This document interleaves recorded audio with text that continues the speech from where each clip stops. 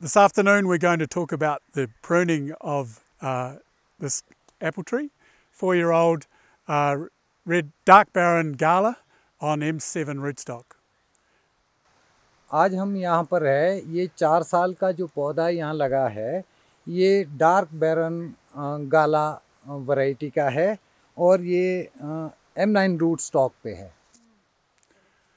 The spacing is quite close, and the combination of Gala, a vigorous variety, with M7 semi-vigorous rootstock means that we don't have a lot of space to work with, so we have to be very careful we don't invigorate the tree with cuts that create vegetative growth.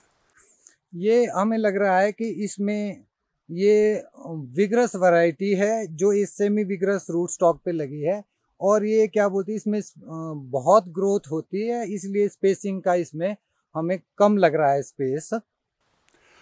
It's good to see that we have so many branches up the tree, and the flatter ones, the weaker ones, are fruitful and are developing spurs along their length, and they also have big fat terminal buds which will set fruit and grow good size apples.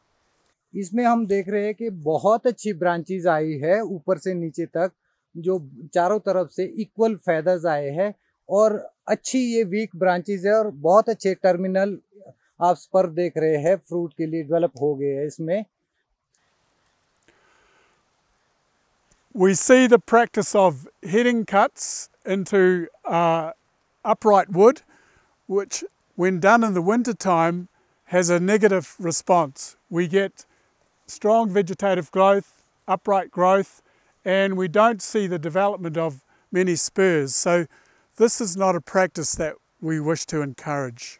आप यहाँ पर देख रहे हैं इन्होंने terminal cut मारा है इस स्टिफ ब्रांच में, जिसकी वजह से वहाँ पर एक्सेस ग्रोथ आ गई है और यहाँ से न्यूट्रिशन फ्लो अपवर्ड हो गया है. इसकी वजह से ऐसी प्रैक्टिस हम अवॉइड करते हैं.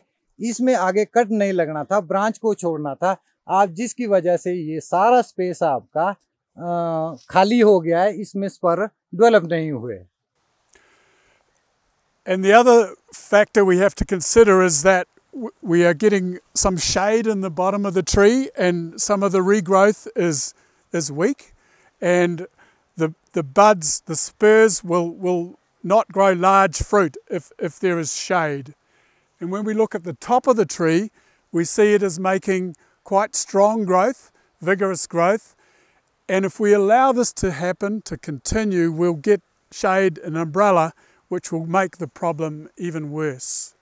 हम देख रहे हैं यहाँ पर टॉप में हमारी बहुत ज़्यादा वेजिटेटिव ग्रोथ हो गई है, जिसकी वजह से वो एक छाते की शेप में बन गया, जिसकी इसका इफेक्ट क्या हो रहा है कि नीचे की सारी ब्रांचेस इससे शेड हो रही है. शेड होने के कारण वहाँ वीकर स्पर डेवलप हो रहा है. कल को अगर फ्रूट सेटिंग भी होती है तो वीक फ्रूट सेट होगा, वो क्वालिटेटिव फ्रूट सेट नहीं होगा ड्यू टू जो ये ऊपर से शेड हो रही है. So our recommendation for pruning this tree is to deal with the problem branches, and as a priority remove the worst 2 to 3 branches in the tree. Branches like this really have no future, and we're best to remove them with a bevel cut so we can get some replacement. But this is already too strong and too vigorous to ever produce us good fruit and will create shade problems. हमारा पहला उद्देश्य रहेगा जो ये स्टिप branches है, competitive branches है, जिसमें access हमारी वेजिटेटिव ग्रोथ हो गई है. इस साल मेन मोटिव हमारा ये होगा कि हम ये शेड भी कर रही है नीचे को, इसलिए हम पहले इन्हीं को यहाँ से रिमूव करेंगे ताकि नीचे वाले एरिया में भी हमारी प्रॉपर सनलाइट आए. So I'll remove that branch now with a bevel cut like this. ये यहाँ पे बेवल कट से इन्होंने ये ब्रांच रिमूव की है. अब ये यहाँ से जो आईज रहेगी, आंखें रहेगी, वहाँ से एक पतली ब्रांच आएगी जिसमें आपके स्पर्व डेवलप हो गए, बिसाइड के इसमें आगे दोबारा से कट न दिया जाए. The second branch, while we're pruning the bottom of the tree, problem branch is this one. Very much the same situation, upright, head, very strong vegetative growth, so we're best to remove it and allow the development of our fruitful branches into the space that we leave. Could you remove it for us? यहाँ पर देख रहे हैं इस tree में ये भी एक स्टिप ब्रांच है और अपराइट ग्रोथ है जो कि इस प्लांट के लिए प्रॉब्लमेटिक है। तो हर साल हमारा ये मोटिव रहता है कि एक साइकिल में हम 2 मोटी स्टिप ब्रांचेस को पर प्लांट मिनिमम रिमूव करें।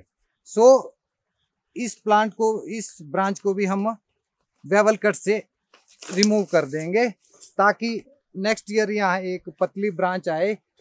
Like this, these all are good and fruitful branches for us, so they ये शेड नहीं होनी चाहिए इनमें। So the weaker fruitful branches like this, in my view, in the New Zealand approach, don't require any pruning.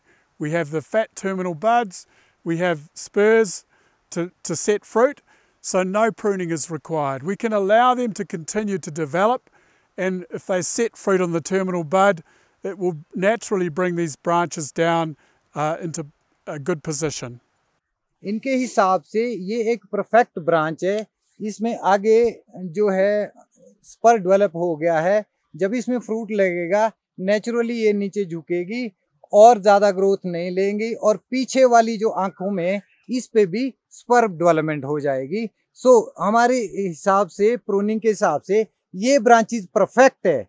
ये weaker branches, इसी में आपका qualitative fruit आएगा, नॉट ये बिगर ब्रांचेस जो हमारे प्लांट के साथ compete करती है। और इसको मेंटेन करने के लिए मिनिमम हम एक प्लांट में हर साल 2 ब्रांचेस को रिमूव करना कंपल्सरी है जो स्टिफ ब्रांचेस है या compete कर रही है। Finally, for the bottom of the tree, we have a couple of branches that, again, they have strong growth, but we can't remove them, otherwise we'll be over pruning the tree. So I would suggest a compromise cut. I'll call it a Himachal heading cut. So I'll remove the strong upright like that and keep the weaker, flatter branches. We hope to get some fruit, but because of the size of the branch, they may grow too strongly and we might have to remove it in the future, or maybe we can summer prune to remove the excessive vegetative growth and keep this branch for another 2 or 3 years. And again, a similar approach here. This is obviously too upright and too strong, so I would suggest coming back down here to a more fruitful shoot, and we have some spurs, and again with summer pruning maybe we can manage the vigor. अब इन्होंने यहाँ पर cycle के हिसाब से 2 branches जो मोटी थी वो रिमूव कर दी है। अब ये कहते हैं कि प्लांट को अगर ज़्यादा स्ट्रेस ना हो जाए एक साइकिल में, तो वैसे तो ये ब्रांच भी रिमूव होनी थी क्योंकि ये भी compete कर रही है, स्टिफ हो गई, आगे ज़्यादा ग्रोथ ले रही है। पर इस साल हमको थोड़ा सा कॉम्प्रोमाइज़ करना पड़ेगा, इसलिए इन्होंने इसको वीकर ग्रोथ पे शॉर्ट कर दिया है इसको, और कुछ इसमें स्पर डेवलप हुए हैं जिसमें इस बार फ्रूट आएंगे। तो ऐसी ब्रांचेस को हम एक लक न रिमूव करते हुए साइकिल में हर साल 1-1, 2-2 करके रिमूव करें और मेंटेन करें। To prune the top of the tree, we want to remove the worst branches, the most vigorous branches, and to make as few cuts as possible.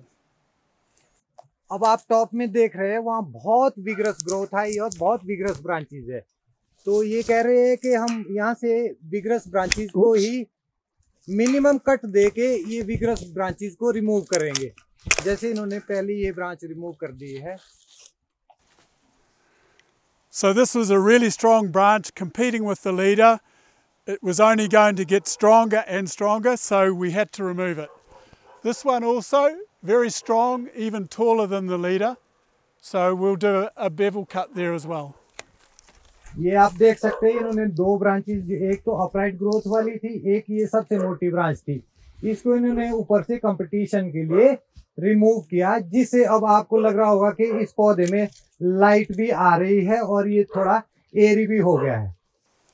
Finally, we have 3 together here, or remove one, and these branches should be tied down in the summertime to create fruit buds and try and manage the vigor. And with this, the pruning is finished.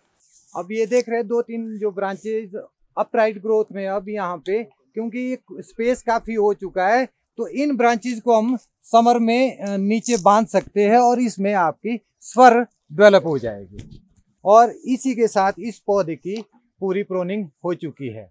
कोई भी अब extra cut इस पौधे में देने की जरूरत नहीं है। खासकर हेडिंग बैक नहीं करनी है, क्योंकि हेडिंग बैक हमेशा आपकी ग्रोथ को प्रमोट करेगा।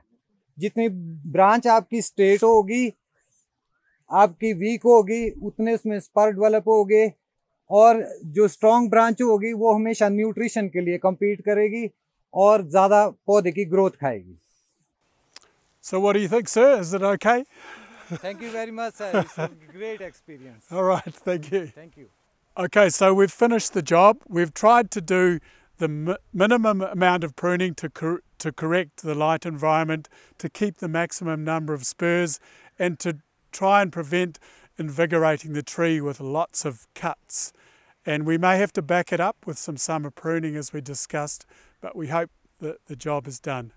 जैसा कि अभी इन्होंने बताया कि इस पौधे की अब हमने प्रूनिंग ख़त्म कर दी है।